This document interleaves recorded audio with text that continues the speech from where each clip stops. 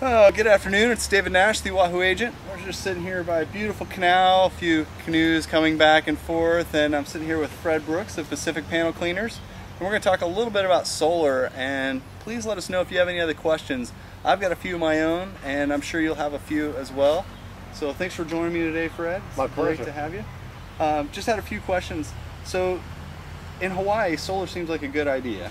Oh yes. Okay, so because we have great sunshine all the time, can they go on most regular houses? Like what kind of pitches do you need? And the ideal pitch and place you want to have it is a south-facing orientated roof. That's your ideal, but for photovoltaic or solar hot water, they can go on any roof type.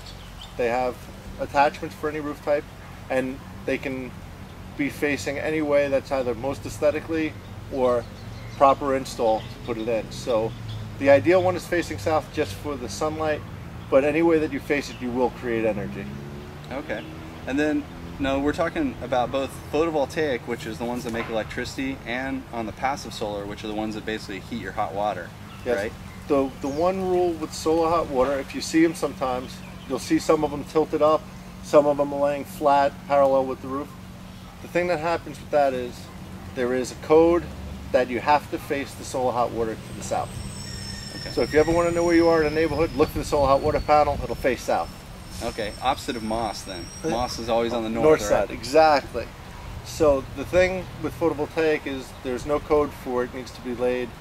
You lose a little efficiency, but it's not enough to warrant not putting it up on your roof. Okay.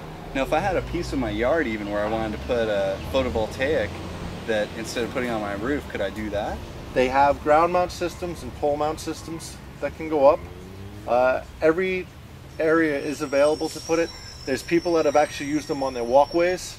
So the walkway coming into the house is a photovoltaic array.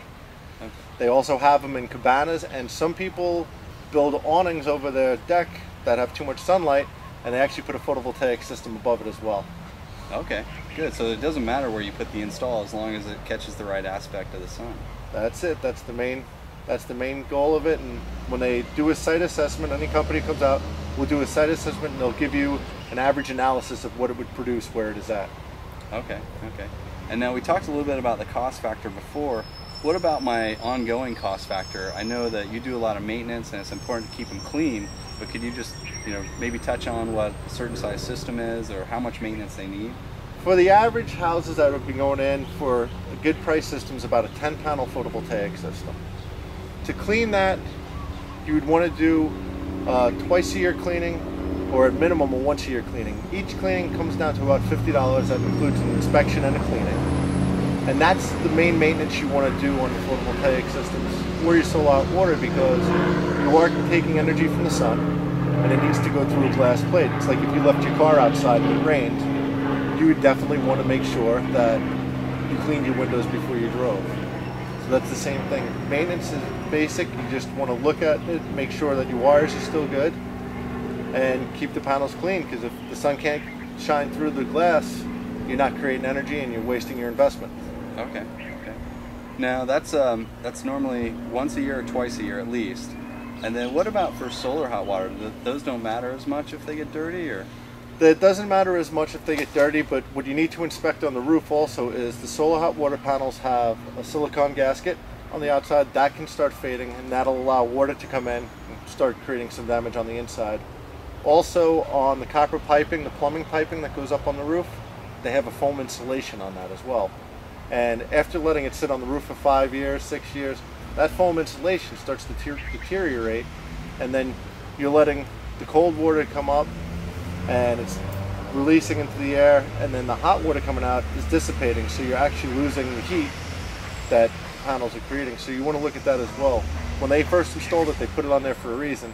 You need to upkeep it and check that out. Once a year inspection on solar hot water and cleaning of it is usually good enough. Okay, real good. Well, thanks so much. I'm sure we'll come up with lots more questions, and hopefully our internet audience will also send us some. Thanks so much. Have a great day. My pleasure, David. Thank you. Aloha.